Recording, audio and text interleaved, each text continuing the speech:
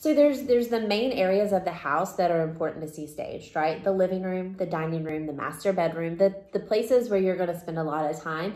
You don't necessarily need to stage an extra bedroom as a kid's room or an office. People can visualize that of how they're going to use the space, but everybody's going to use the living room basically the same. The dining room basically the same, right? So as it's broken down, asking buyers what's important to see staged, 93% said the living room. So definitely have to do the living room. 84% said the kitchen, 78% said the master, and 72% said the dining room. So typically when we go in and do a vacant stage, we do the living room, dining room, master bedroom. Kitchen, we'll do stools if they need it, little decor, and then some linens in the bathroom.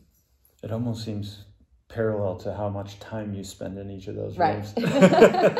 It does. Yeah, it is. Because people want to know, like, this is where my family is going to be sitting and watching living TV room, and kitchen, hanging out. And master. Yeah.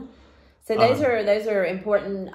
If you're going to stage anything in the home, those are the most important spaces.